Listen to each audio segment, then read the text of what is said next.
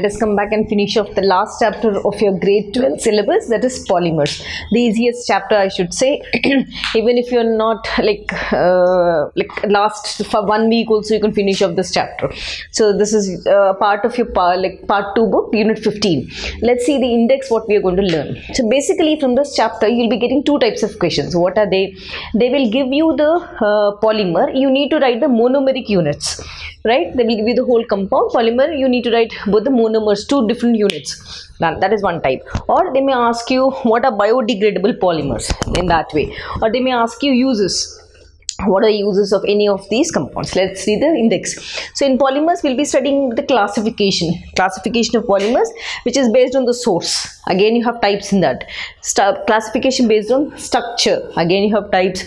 Based on mode of polymerization. Again, you have types. Addition and condensation polymerization, like that. Okay, we will do that. Mode, in what way is it linking? Next would be the molecular forces, based on the classification based on molecular forces.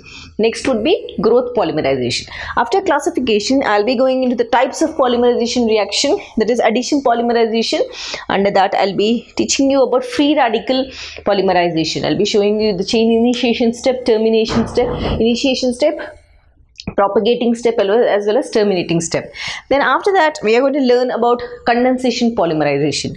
Then I'll also be teaching, after addition, condensation, I'll be teaching you what are copolymers, right? One question was asked once.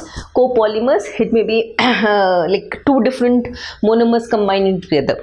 Next, I'll be finishing off the chapter with biodegradable polymers. Done. Then there's a small topic which will teach you how to calculate molecular weight of polymers.